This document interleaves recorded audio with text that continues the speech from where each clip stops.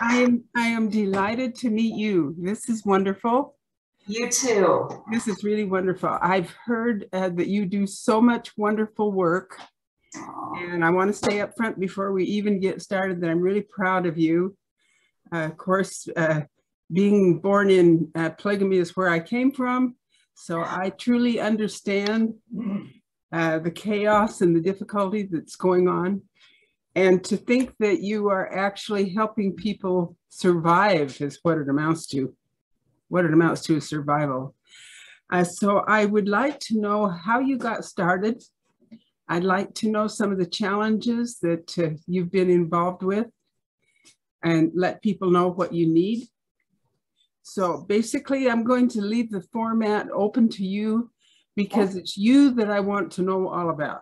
Oh, you're so sweet. Well, first, I just have to say that sweet Kristen Decker just raves about you. And I really do appreciate what you do to get the word out and speak as the voices for the people that can't. That's all super huge as well. So I cannot believe we have not met until now. That just completely dumbfounds me. And I'm so surprised by that. But at least we're connected at this moment. So that's wonderful. She tells me that are you related to the Allred family? Mm-mm. I have no polygamy in my history. I'm actually from Nebraska, and I know I moved to Utah about maybe 25 years ago. And my husband and I, we kind of joked about polygamy when we got here. I even remember driving with my LDS realtor, and I didn't know anything about the LDS faith. I had a best friend in college that would say she's Mormon.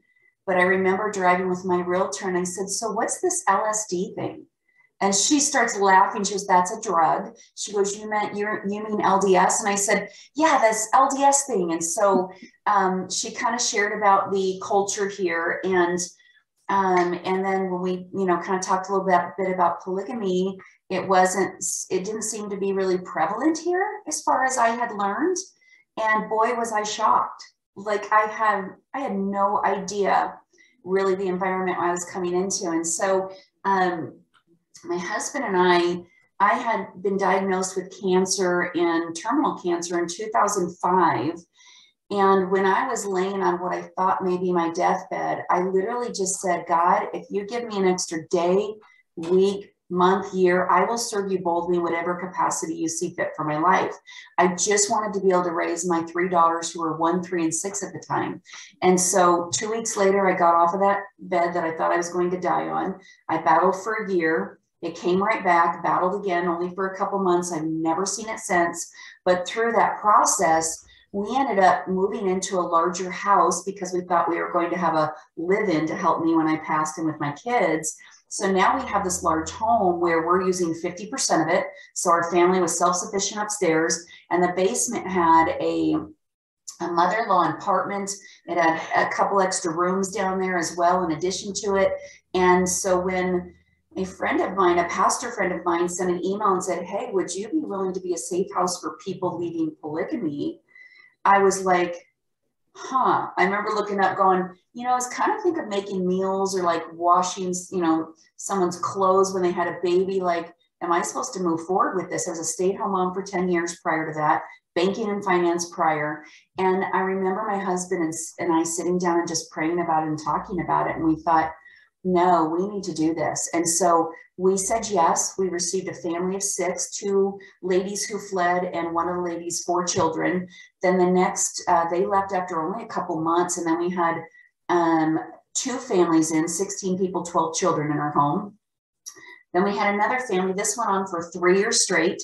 And at that point, the first family came back and said, listen, we need help. And we believe 50% of our people would leave if they had a safe place to land. And so they said, would you be willing to start a nonprofit? And at that point, my husband and I had just learned so much about this culture that we really couldn't turn a blind eye to it. And so that's how Holding Out Help started. And HELP stands for Helping, Encouraging, and Loving Polygamists. So it was the buzzwords. If somebody was Googling or got it on their phone, it would pop our agency to the top so they would know where to call and to receive the services that we need. So that's how we got started, which is crazy, but that's the story. It's amazing. I had a few people call me because of a little bit of confusion about my identity. I used to, before I retired, I used to work as a property manager for a rather large a corporation. And because I worked as a property manager, I handled all of their court cases.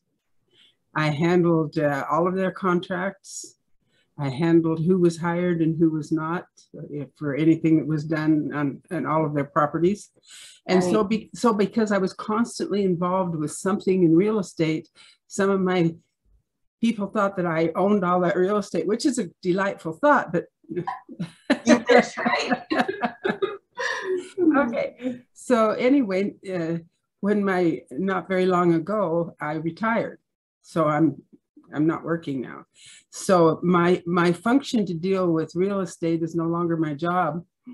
Got you. But you're still doing very important work. You're still bringing awareness to this. So thank you. But when I quit working for them, I really quit working. In other words, that was in Northern California. Since then, I've moved out of the state and followed my kids because I'm a grandma. Why not? Right. So I'm basically not working on a job period where I am literally employed. And so now I just do what I do and what I'm compelled to do, as you do what you're compelled to do. And so I wanted to explain that to you because I've had more than one person contact me and say, well, why aren't you putting up something? Now you know why. Because because can't put up somebody else's property. That's right. That's right. You know, I'm glad you're in retirement and I'm glad you're enjoying your grandchildren and your kids. I think that's so but you know, it has always been my intent to do everything that God would allow me to do. To set my people free, and that's exactly how I feel about it. That's wonderful. It's bondage, it's dishonesty. God hasn't got anything to do with it.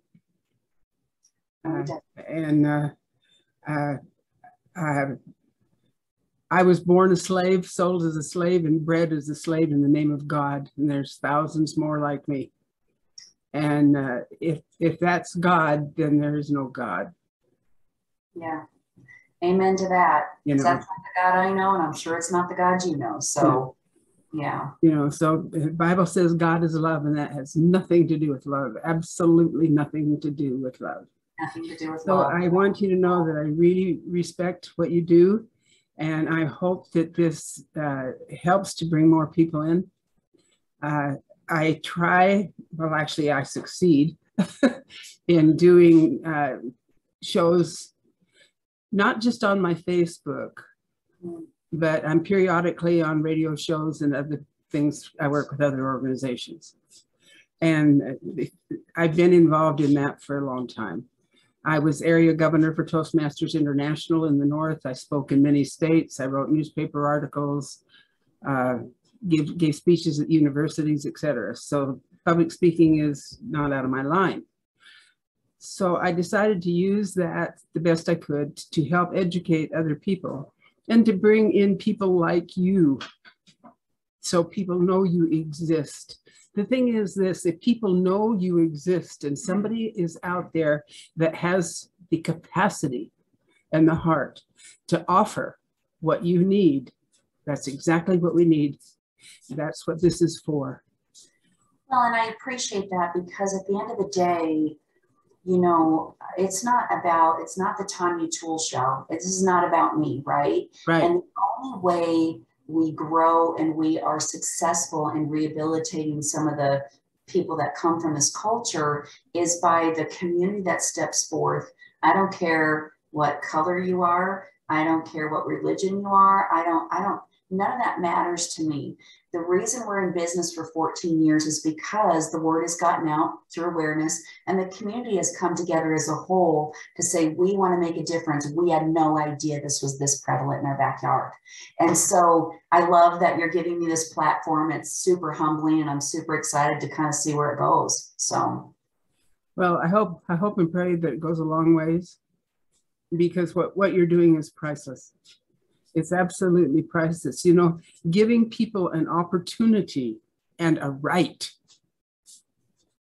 to have a loving God and have the courage to follow that path is more special than you'll ever know. We were born to blind service or else. Yeah. And it was the or else, it was really there. Yeah, and you know, you make a really good point, Rebecca, and you can probably say it better than anything, but I always try to explain what I've learned from all the families that were in my home. And this is the best way that I explain it. And I say, there are people who are literally living under a dictatorship where every decision is made for them, from what to watch, eat, read, whom they can associate with, even down to whom they can marry. Men or women don't usually own anything. You know, they wouldn't own their homes, they wouldn't own their cars, they wouldn't own, even in 2 of the communities, they have to account for the clothes on their backs. And if someone's more worthy or more in need, they'll ask you to give it up for the common good of the whole. There's very low education, which is a form of control. Our average education level that holding out help receives is the 8th grade maximum. And even the ones who, in one of the groups, they all come out with their degrees, but when I get them tested by a legitimate educational source, they're usually around the 8th grade still. Right. That's and, true. Yeah, and then it seems like sexual exploitation and trafficking, labor violations are very normal, at least in the 2 main groups. And I think for me, Rebecca, what hurts my heart the most is that they believe this one man or woman, it's usually the men in there, can condemn them to hell or allow them to go to heaven. And so when they run, if they decide to leave, they know that they have chosen hell and to be in our world, and that they're probably going to get used up very quickly. And that is the lack of hope that these clients leave with, or if they get kicked out. I mean, you can imagine, you're like, oh my gosh, I just got kicked out. I have all these little children. We're all going to hell because I was disobedient. And can you imagine living in that darkness and that guilt of being responsible for all these little children underneath you? So I just don't feel like they can win. And the rules of engagement in these groups seem to always be changing. And so they make sure no one can ever get their footing on what is expected. And so it's day by day, moment by moment. Am I worthy? Am I not worthy? Am I going to heaven? Am I going to hell? And that's what breaks my heart the most. And so when we get these clients, like, we thought we were doing a service by putting a roof over their head. And we quickly realized they're very similar to refugees coming in from another country. And so we needed to have all the resources at their disposal. So the first would be, you know, Maslow's hierarchy of needs: food, clothing, shelter, and safety. Those are the main needs, so they can just come up and breathe and know that they're okay. You guys are okay. And then we can start working on their future, whether it's education, counseling, job skills, life skills. It's usually all of those things, and intense counseling. And so I have to say, you're thanking me, but it's just such a privilege to be on the front lines of people that are so broken, and to be able to say, that's not what I've learned in life. And there is hope, and there is opportunity, and there is life outside of your closed polygamous community. And so I get to be on the front lines, which is super humbling and very exciting. I love it. I've got more friends from that culture than I do regular friends from the outside world. So I love what I do. Absolutely, I love what I do. Well, you're absolutely right on. We were taught to obey. Yeah. We were taught not to think. Rule number 1, thou shalt not think. Obey, no matter what. Shut up and obey, or you'll suffer eternal damnation, because this man's a prophet. Yeah. And then as we grow a little older, we realize he's not only a prophet, but he's also a loss. Yeah. When did you actually leave? Like, what's your brief story? How old were you? How'd you get out? Well, I don't want to waste my time on your interview, but my father was in prison in 1944, along with my father-in-law, many other polygamists that promised never to live polygamy, and they all lied, or they all continued. Anyway, my father sold me for cash as a child bride Wow. to the son of one of his prison buddies. And I lived in constant fear. If I did anything wrong, he would waterboard my baby, and I was sure he was going to kill her. So I lived in absolutely constant fear for a very long time. And I wrote a book. It's called Born in Polygamy. And the caption is, I was born a slave, bred as a slave, and sold as a slave in the United States of America, which is a fact. Yeah. And how I got out, it takes a long story of basically torture, punishment, child abuse, blah, blah, blah, you name it all, you know. And finally, when my husband couldn't get me to capitulate to basically the incest and everything that was going on, he couldn't stand it anymore. So he drugged me, but he messed up. He drugged me so severely, he couldn't wake me up. And then he got scared and thought I was going to die, and thought, well, if I did die, they'd run an investigation on him and he'd be in trouble. So he decided to take me to a hospital. I went to the hospital, and then somebody from upstairs stepped in. For some unknown reason, I was assigned to the very best psychiatrist in the state of Nevada. Wow. I was in that hospital for several weeks. But while I was there, he bought me the little poem called The Serenity Prayer. Yes. And he had me keep it and read it every day. And he had me start to look at me and think, and dare to think, and be, no matter what the consequences were. And I can cut that story very short by saying he changed my entire life. That is wonderful. His name was Dr. Jack Juraski, and he informed my beloved husband that he had a choice. He could either give me a divorce, or he would turn him in for trying to kill me, and he could face the consequences. I got a divorce. Yes. Woo-hoo! You know, what's crazy about your story is, you know, you think that a lot of that stuff has happened way in the past, and all the things that you said are common still happening today. I did a report for Channel 13 that I think will air next week, and it was about the law that took polygamy from a felony down to a misdemeanor. And he said, do you think it's helping?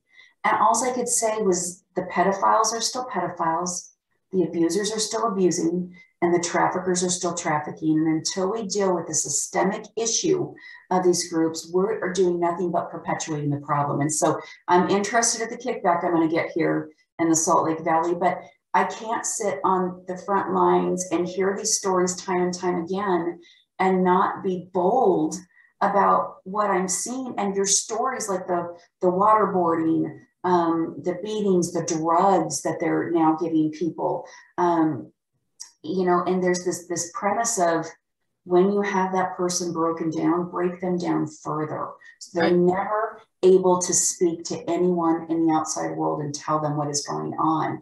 And so the people that are flooding in our doors right now have dealt with so many different types of trauma. Right. That it is hard to even get them stable enough to function, let alone to go to law enforcement. Like, we don't put many cases before anybody because they're too broken to do it. And I would do more damage, you know, pushing them in that direction. So it's so hard to find that balance on how do we stop this? How do we stop this systemic problem? And frankly, I think if Utah really understood, it's giving them a very big black eye. Polygamy has always kind of been in their background and their history, and what they're doing today is nothing short of evilness. It's power, control, sex, money, and it's drug trafficking, weapons trafficking, sex trafficking. It's all of those things that are happening in one. Well, it's even more than that, because Ervil LeBaron was a mass murderer. Yep. He's my brother-in-law's brother. Oh my gosh. Okay. So I've had friends and family killed and known about that kind of stuff and tried to escape it all my life. So it wasn't just me. Yeah. It was that I felt like I was living in a deliberately formed hell created by a power-hungry idiot. I'm trying to be polite. Sure. No, sure. I'm trying to be polite. However, I want to invite you to follow a show that I'm going to have on the 4th of next month. And we'll cut, and I will inform you of some things then that I really don't want to inform you of yet, because I would like it to be a surprise to everyone. Awesome. Okay. Wonderful. But and what day is that, did you say? I will be speaking with a congressional judge from Congress. And I hope you'll find it very educating and useful to you and everybody else that's trying to make a difference in this world. And I want you to know, Rebecca, that if there's ever those opportunities, I'm happy to stand alongside of you and share our statistics and, you know, what I'm hearing and seeing with our current clients. I'm always on that team. People need to understand what is happening. Well, you know that there's so many lies going out that have gone out forever. They're saying, you know, these women have a choice. They have no choice. When my father was in prison, my future father-in-law actually sold in a contract his 6-week-old baby as a child bride to one of his prison buddies. Wow. This has been going on all of my life. Well, and it's interesting because so I've been doing this 14 years, as I said, and I'm still learning. Like recently, I've been privy to some information, and I can't give the details on why and where, but where these women are telling us when they get pregnant, that technically there was a marriage in the former life with this baby and a so-called man in their group. And so when the baby is born, they have the rights to molest and do whatever they want with that baby, because that baby is going to be their wife here in our world when they get to age 14 or 15.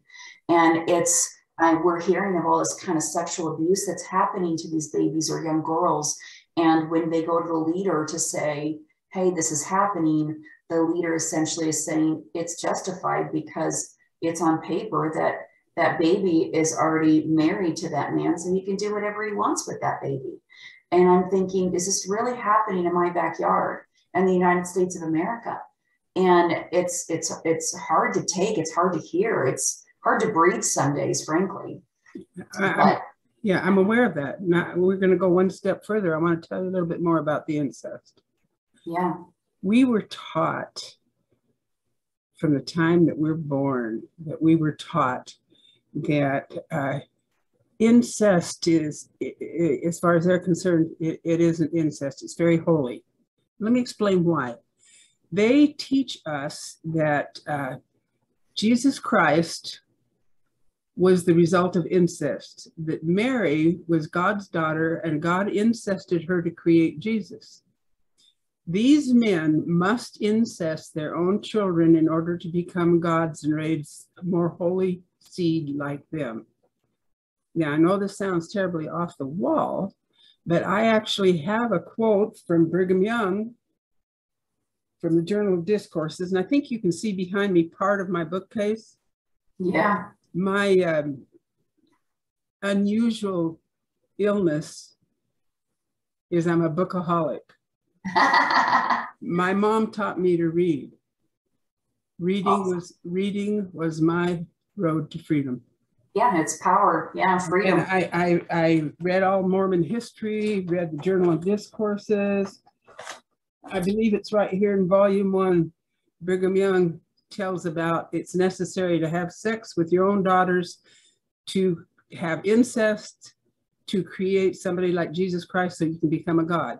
Okay, girl, let's go to catch-22 on that. You're familiar with Fumarus disease?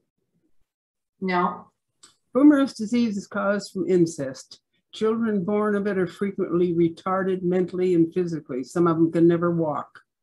But they bring in a much higher degree of welfare money than normal kids. Some people have told me they bring over $6,000 a month per child. I don't know. But almost every family I know has at least one child with Fumarus disease from incest. How to spell that for me? H-U what? Fumar's disease? Yeah, how do you spell that? Fumerace, I think. I've never heard of that. That's very interesting and doesn't surprise. Some call it Fumar's deficiency. But the thing is, the brain cells don't work right, and you've got a retarded child. I'll send you some stuff on it later. That'd be great. Rebecca, are you part of All Red Group then? Uncle Rulin is my uncle. Okay. Christine's my cousin. Uncle Owen, her dad, is my uncle. Yep. Yeah. Wow. Oh, yeah. That's insane. Wow. Yeah. A lot of lineage right there, huh? Yeah. What are we going to do when you're not here to be preaching all this stuff? We need more people to come forward, right? We're going to have a party. Maybe a complete community dance. Okay. I hope so. I'll be dancing here on earth for you. but the thing is that having Ervil LeBaron, of course, as my brother-in-law's brother, we're accustomed to knowing that. And when I say knowing, there's a reason I say knowing. I held up just for a second in the Journal of Discourses. Inside of these books, Brigham Young says, we have a choice. We can obey God's laws, the prophets that teach polygamy and all about it, or we can have our blood shed and suffer eternal damnation to save our souls. So they have a right to kill us. We're taught that from our birth. They have a right to murder us for disobedience. Well, and it's really interesting because we have lots of LeBarons right now, and I have one gentleman that is probably in his 60s, and he still can't sleep and is still fearing. He said they were coming after him and his mother to kill him, and still fears that every day that they're going to find him. He has justifiable cause. What was that? He has justifiable cause to believe that. Yeah. And he's not imagining it. He's had enough family members murdered that he knows it's true. Absolutely. And I'm hearing that a lot from one of the other groups, that, yeah, they want to take us out because they don't want us to speak. Yeah, actually, the degree of abandonment, hate, any kind of negative thing they can think about you is so prevalent. Okay, my father had 39 children when I was a kid, married 2 more wives after he said he never lived polygamy anymore after he got out of prison. So then 49 kids, okay? Of all of those 49 children, I have 1 brother that will dare to speak to me. Yeah, it's so sad. Because I'm so wicked. Yeah. I'm so wicked. And people like me that say too much quite frequently just come up missing. However, I decided when I decided to do this, I was going to do it anyway, because I felt like, what if I came up missing? In the process, I could probably save more lives than my 1. Yeah. Okay, than my 1. Now, I'm lucky. My children are all married normally. They all have an education that they wanted. They're all fine. And I love my children, but they don't need me. Yeah. My family needs me, whether they know it or not. Well, and I love your perspective, because as a barista, people are like, they're going to take you out eventually. And I'm like, okay. Like my children, like you said, I've got 1 more that turns an adult next month, and they don't need me. And if this means saving how many other lives, then so be it. I am at peace with it, and I know where I'm going. So, so I'm a lot like you with that. I don't live in fear. Well, the Bible said God is love. Yeah. And what's polygamy got to do with love? I can't even find it. Yeah. I can't even find it. Not for the women and the children, not for anybody. It's based on greed and power, period, over and out. And I think it's good for your listeners to also realize that there's tons of corruption within these polygamous cultures, and there's hundreds of people corrupt, but then there's these thousands and thousands and thousands of followers underneath all that corruption that are born and bred and know no different, and they're living this because they genuinely think this is their way in order to be in the presence of God in the afterlife. And so you know, when I first started into this, I remember my husband and I saying, we should just take them all out. Like that's how angry I was hearing about what was happening. But then we have innocent people like you, like Kristen Decker, like, you know, all these people that we've served that are literally living this with a genuine heart of just wanting to try to please God. And so I just don't want everyone to think that all people from polygamy are bad, right? Like they're all corrupt, they're all a mess. No, they are a mess, most of them, but it's because of what the hierarchy and the system has done to them, not on their own accord, right? So I hope that makes sense. Sometimes I can't think of the right words to say, but I just think it's super important for people to realize that there's a lot of wonderful human beings that come from this culture, thousands and thousands of them. Yes, there really are. And, you know, we were taught basically, thou shalt not think. Yeah. Women don't have the priesthood. You can't think. You can't make decisions. You have no choice. Just obey, obey, obey. Shut up and obey. Thou shalt not think. But every once in a while, something very strange or a tragedy happens in our life that causes us to think. Yeah. And that tragedy tells us beyond all doubt that God has nothing to do with it. Yeah. And that's what happened in my life. Yeah. You know, one of the most profound statements one of our clients said was, being in polygamy, we are not allowed to be human. No. And I thought that was so profound. I'm like, what do you mean you weren't allowed to be human? They said we were robots. We had to do exactly what we were told, the way we were told it, to a T, or there would be severe punishment and consequences that would come our way. Right. And I've always hung on to that whenever I do conferences, whether it's law enforcement conference, whether it's, you know, training social workers, I always use that statement, and they're just like, wow. And so I want to get in more to the hospitals, right? And I want the hospitals to be aware when someone comes in, like a Rebecca Kimbel, they can see the signs and get them the best psychiatrist possible to get to the bottom of what's really going on to help protect and hopefully save them. Well, let me tell you the tragedy that saved my stubborn soul, or made me realize it wasn't of God. The first, I'm going to call it my first, not only, first major turning point.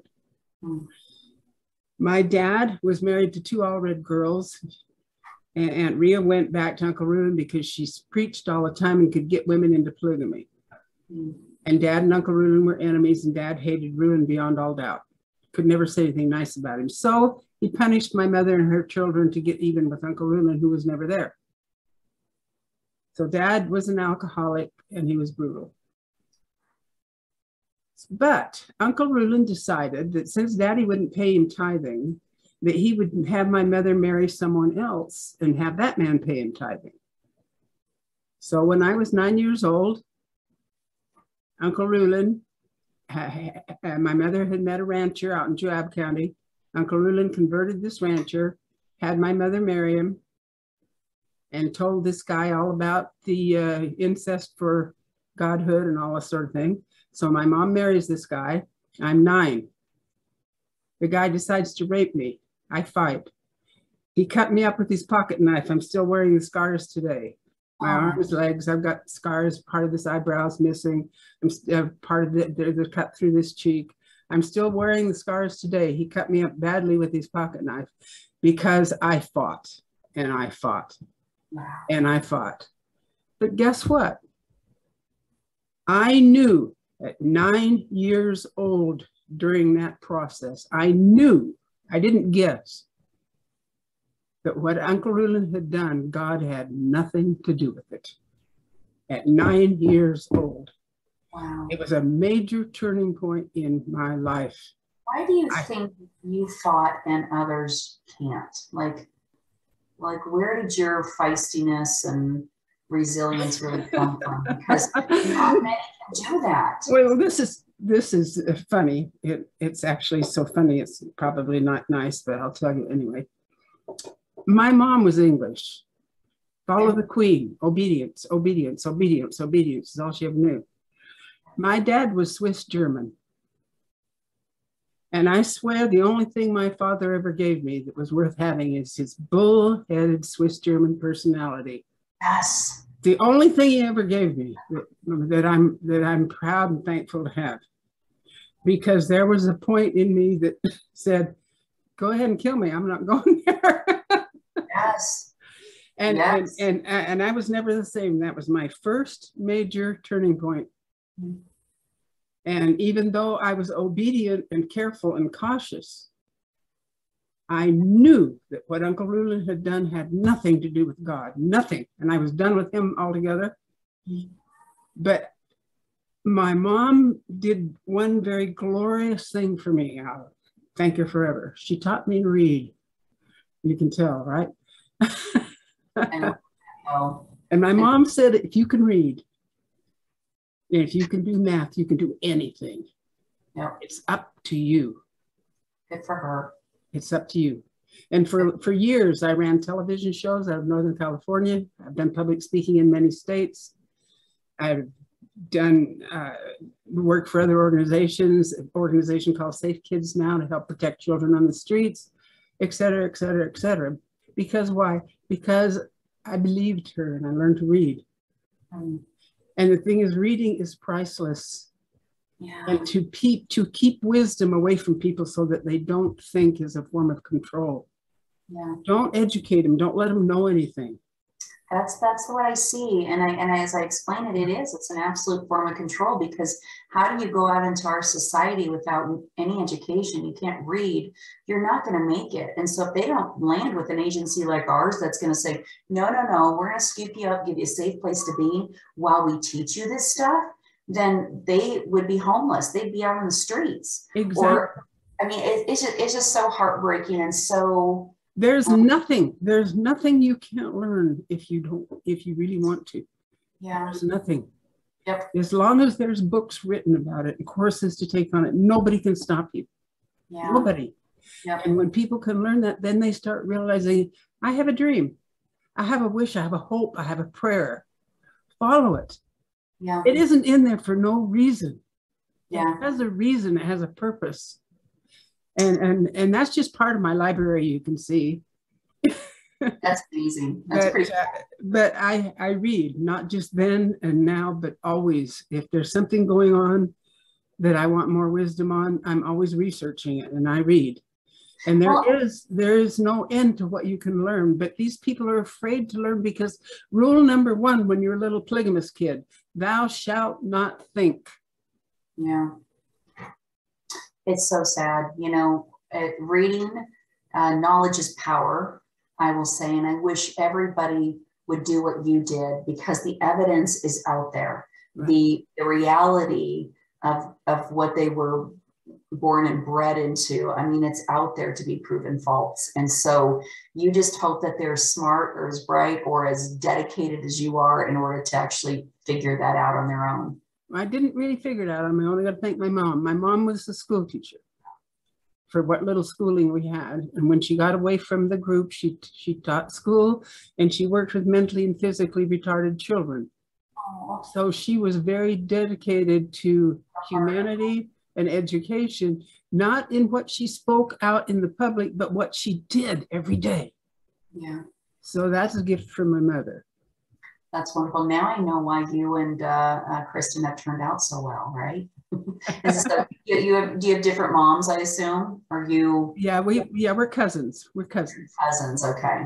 For some reason, the thing about Kristen that's blessed, godsend, is she always had a heart that couldn't be damaged, crunched into the ground and buried by somebody else's anger and abuse. Well, it's absolutely amazing. It is, and I'm always so impressed with her, because this breaks her heart of what people are living in and going through, but she doesn't, she gets, we all get justified anger sometimes, but she still keeps that compassion and that softness and that caring side to her, where a lot of people become bitter and angry, and they're the ones that end up in jail because they're, quick to beat someone up out here, or, don't look at me funny, or I'm coming after you, because they've dealt with that their whole lives, and they're like, we're not going to deal with it anymore. So she's been great in finding, I guess, that really healthy balance of wanting to speak up about, you know, this issue that we have in our backyard, but still keeping that softness, compassion, and love for everybody, for every human. I know her and I, we don't always think exactly alike, but she adores me and I adore her. You know what I mean? We still have respect and love for one another. Well, here's the thing about Kristen that's beautiful. She knows, because of the path we walked as children, that these people can only operate on what they know. Yeah. That's phase one. Phase two, they don't know much. Yeah. And she knows that. So she allows phase two to take its blunt edges and affect phase one. And no, they wouldn't do that if they knew better. Yeah. They really don't. They really don't. I agree with you. It brings up such a good point, because I always say the analogy of, you know, we raise our children from the moment they're born, and they're having choices every day in front of them. And as parents, we allow them to make a choice, but we also allow them to suffer those natural consequences of their choice. Well, people coming from polygamy never have that opportunity. So when we get somebody, whether they're, you know, 15 years old or they're 35 years old, you got to look at them like a 5-year-old child. And so I say, don't make the decisions for them. If, for example, they're in a host family, so we have host families that raise minor children, and I say, you know, you ask them, do you want chocolate or vanilla ice cream? And they're like, their famous words, I don't know. They really don't know. No. I say, that is legitimate. Don't let that frustrate you. Instead, give them a scoop of each. Put it in their bowl and say, here you go. And then ask them the question, which one did you like best? And that gets them thinking. Or if they say, I want to go on a date with this boy that I met online that is 40 years old and the kid's maybe 15, you know, obviously you just don't let them go, but you sit down and you talk about the pros and cons of what could happen in those situations. You evaluate what it is, and you say, and you hopefully allow them to get to the decision of, oh, that's not a safe option, and this is why. You've got to get them thinking for themselves. You can't make these decisions for them. And so it's teaching, just like you teach a child all the way up. And so I tell my therapists, I tell our counselors, or not our counselors, our case managers, our tutors, you know, give them options. And no matter what option they pick, say, okay, we're going to go down this path, and then let them learn from the path that they went down, even if you don't agree. And so it's teaching a child. It is what it is. I don't care if they're 40 years old. We have to teach them to make these decisions, and healthy decisions. But you're teaching them something that they have been told they can't do. Thou shalt not think is rule number one for polygamous kids. Shut up, obey, thou shalt not think. And that's why it's so important for us to give them a voice, right? No, you are in control now. You get to make decisions. You have a voice, and you get to decide what your future looks like. We don't get to decide what your future looks like. You get to decide what your future looks like. And we have way more success that way than saying, no, you should probably go to college. You shouldn't drop out. You should, you know, don't drop out of high school, go finish high school. You know, we don't say that. If they drop out, okay, they might be out for a year and realize they can't get a good paying job. And when they come back to us and say, gosh, you were right, we're the first ones that's going to scoop them back up and say, okay, let's help with next steps and let's get you going. So they have to learn. Yeah, you're really doing a beautiful job, because if you can really grasp it, and it's hard because I don't know any other culture except the one that I came from, where the basic rule of life, especially for women, is thou shalt not think. Yeah.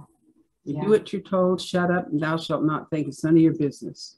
Yeah, it's so hard, because the value and the worth of a woman is right here, right? How many kids can you bear? What do you have to offer to your husband, right? And you got to do exactly what you're told, and it's ingrained and it's learned from birth, so you don't know anything else. So when they come out into our world, they don't know their favorite food, don't know their favorite color, they can't open a checking account. They're paralyzed in fear of decisions. And so it's wonderful when they step into an agency like ours, because they're going to have that support system. They're going to have that case manager that says, I'm here with you. I'm not going to leave you. Let's just walk down this road together. One step, one decision at a time. And pretty soon one day they wake up and they're like, wow, I'm making healthy decisions. I have a good life for myself. I have a voice. I get to decide what I like and what I can do and what I don't want to do, for that matter. I had one of my clients say it very well. She said she was a bride at the age of 14, and her husband was in his 40s. And she said, she said, I fulfilled his sexual fantasies. And she said, as long as I lived within the parameters of the box that he set out for me, I would receive some love from him. But if I stepped outside of that box, everything was taken away. And I thought that was so powerful of, wow, she was given this little box and she had to work within those parameters for her to get love, for her to get proper care. Again, she's a 14-year-old child, and that 14-year-old child became a 14-year-old mother of all of his other wives and all these other kids, right? And so I just always love that analogy, is she just had this little box. But once she went outside of it, all hell broke loose. It could be abuse, it could be neglect, it could be sexual torture, it could, it could be all these other things that would happen to her. So sad. Well, rule number one, for a polygamous kid, thou shalt not think, just obey. Yeah. And so when you can get them to cross that bridge, even in the smallest way, to imagine that it's okay to cross that bridge and to be responsible for that decision, that is a landmark thing to do. That's a landmark thing to do. Mostly in our family, my father spoke and we shut up and listened. We had no voice. Yeah. So sad. They never had a voice. It was obey or else. Yeah. And my older brother Roger, was out working and whatnot, and Dad was probably drinking somewhere. I don't know where Dad was, because he really had an alcohol problem. But my brother Roger was out working in the fields, and Dad got upset about something and went out and beat Roger with the 2x4 and nearly broke his legs. Because that's what is with the 2x4s. I hear this still to this day all the time. A 2x4 is a board that if you turned it sideways and saw the end of it, it would be 4 inches across this way and 2 inches this way. And if it's a long, it can be 6 feet long. You've seen 100 of them, you just don't know it. Well, and I know what a 2x4 is, but I'm like, why 2x4s? Everyone gets beaten with 2x4s. Because that's what they had. That's just what they had. That makes sense. That's because what they had. So sad. That's what they had in the back of the truck to jack it up or whatever the little problem was, because 2x4s are not hard to get. Yeah, it's so sad. So that is what they had. But the thing is that this somehow is considered holy and righteous. Mm-hmm. Yeah, you had to bring them in line, but I think they took that the Bible scripture to they took it to an extreme. What is it? It's with the rod. I can't think of it now, but a rod and my staff. Spare the rod, spoil the child. And so they feel justified in doing that. And again, you're supposed to produce soldiers, right? People that just follow suit and do whatever you're told. So if you're not doing that, like in the FLDS, they have what's called repentance homes. And we've had boys that have, one of the homes actually got raided out in Idaho. And I had a 16-year-old boy that had landed on my doorstep, and he wouldn't really look at me in the eye. And I could tell something was wrong with his eyes. And I was helping his brother at the time. And when I asked him, first of all, I said, would you look at me in the eyes, son? And he did. And I said, what happened to your eyes? And he said, well, I was bad. Of course, he's already hard on himself. I was bad. And I rode a 4-wheeler and it flipped up on top of me and it damaged my one eye. So the other eye twisted to compensate. And I said, how long ago was that? And he said, 4 years ago. And I said, why haven't you gotten your eyes fixed? And he said, my father didn't think I was worthy enough. Well, within that, around that time frame, a 13-year-old boy was dropped off at my front doorstep, like at my house. I've never had kids dropped off at my personal home. Didn't recognize the man who dropped him off. I'd never seen him before. And this boy looked severely malnourished. And we invited him obviously into the home. It was 3 a.m. in the morning. And as I'm chatting with this kid, I realize he's from the same repentance home as this other boy was in. And he shares with me the abuse, the 2x4s, the PVC pipes that he was beaten, sent out in horrible weather, where he broke into some guy's trailer. And that's all he could think about was, I'm going to hell because I stole a jar of peanut butter out of this guy's trailer. And he can't stand peanut butter, I don't think, to this day. But I'm like, he was surviving. And the guilt that he felt, well, because both parents were deemed unworthy. So this 13-year-old boy's parents were deemed unworthy and sent away. And so nobody had contact for the parents. And that's the first call we make when we receive a child, is to the parents. We're like, they're the parents. I'm going to treat them with respect. Your child's landed here. You know, we want to invite you into this process, decide what's next that we can do with the child. Well, we had nobody call, so we had to call authorities because he was only 13. And so we called authorities. FBI was on my doorstep that next morning. He drew a map and they went to the house and they raided the house within probably 20, not even 20 hours. And when they went in, there was no refrigerators or freezers. There was no food in the cupboards.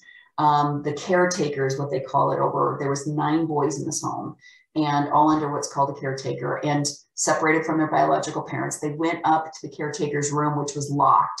They busted through the door, and there were the refrigerators and freezers all lined up in the caretaker's room with padlocks on them.